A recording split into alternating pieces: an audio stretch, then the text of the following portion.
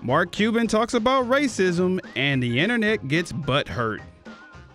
Dallas Mavericks owner and internet media billionaire Mark Cuban isn't known for being the silent type, but when he addressed the controversial remarks made by fellow NBA team owner Donald Sterling, the internet peanut gallery tried to rip him a new one.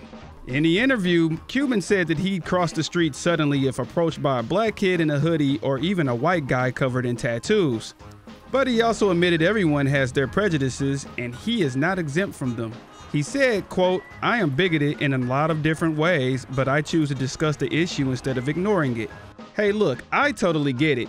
He's addressing the 800-pound gorilla in the room, and it needs to happen. But these folks here? Yeah.